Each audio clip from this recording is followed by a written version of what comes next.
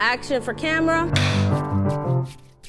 I felt like I wanted to be a director when I was in high school. And I realized that it was the director role that would really allow me to get every moment right. And I remember it was so heartbreaking. I just kept going into meetings and meetings and no, we're not going to accept you into this festival, and no, we're not going to give you money. I thought, okay, it's just me, I'm not good enough, just got to work harder and be more brilliant. I mean, we're in a pretty misogynistic town. It was an environment of sexual favoritism. I don't really want to make movies anymore, you know?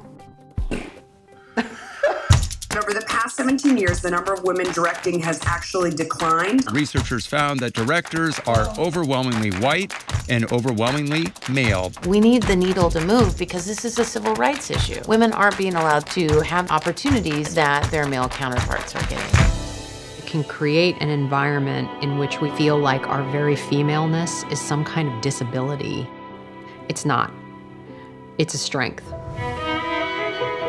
Film industry is different. These are people who are in charge of creating our culture.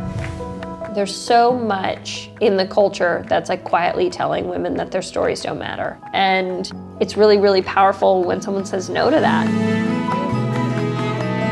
Hollywood has the ability to deliver dreams to girls and boys around the world of what they can be and what this world can be like. That is the power of story.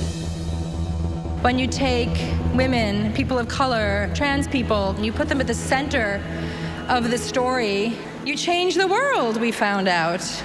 You just put your head down and you just do it. Exploring contemporary issues through a futuristic lens, I love doing that. Choreographing an action sequence, for me, I love doing that. How does it feel to be the highest grossing woman director right now? I like that. It's a passion. I knew that I could make a movie that would change my life. Is this gonna happen? And I remember saying that to a friend, and they're like, that's what happens to all the white boys all the time. Yeah, it can happen.